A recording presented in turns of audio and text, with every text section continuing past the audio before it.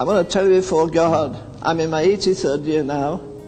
I have a bigger fire burning in my belly, if you like, of my heart than ever in my life.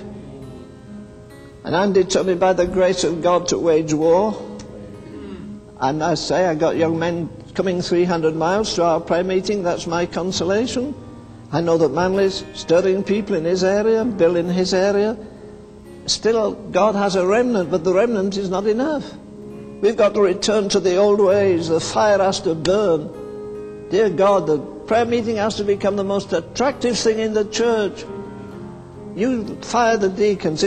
When I went to the last church I was in, I said, listen, every deacon has to meet me half an hour before the service. Any meeting. Friday night we meet at 9 o'clock and pray till midnight.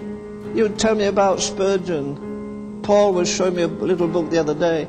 Yes, sure, he was a great man of it. Do you know in all the 20 years he was in that church, he never once made an altar call? Do you know what the deacons did for him? They went in the side room where he prayed and wept and groaned before God.